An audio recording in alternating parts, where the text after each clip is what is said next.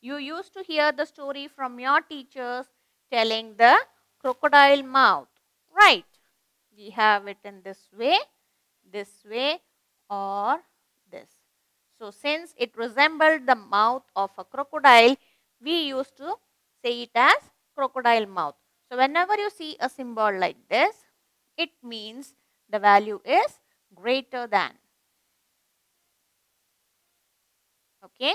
If you see a symbol like this, it means the value is lesser than. And if you see a symbol like this, it means equal to. Okay. Now, for example, if I give you 135 and 315. So, what does it denote? Which particular symbol will we use in this? Is it greater than, lesser than, or equal to? Yes.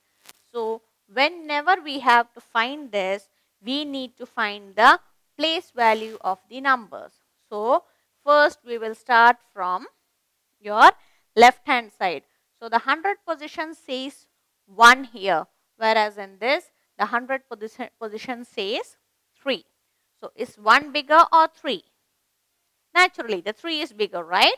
So, 135 is lesser than 315. Clear? Say, come to the next one. I say 250 and 205. So, following the same rule, 100 place, I have 2 both.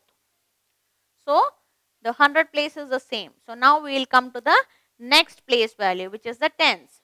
So, in this it says 5 and here it says 0. So, is 5 big or 0? Yes, 5 is bigger, right?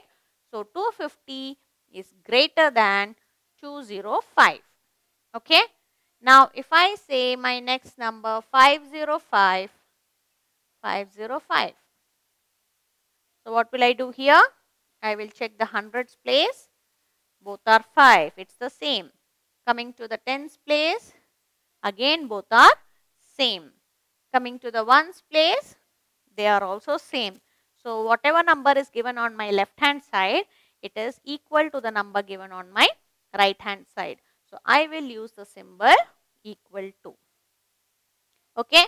So, did you understand how we will calculate whenever we have to follow the greater or lesser than sign?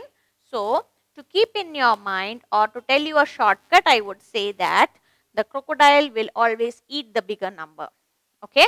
So, the symbol will follow, this open symbol will follow only to the number which is bigger. In first case, the right hand side number was big. In the second one, the left hand side number was big. So, this face will be opened only to the bigger number. Is it clear, children?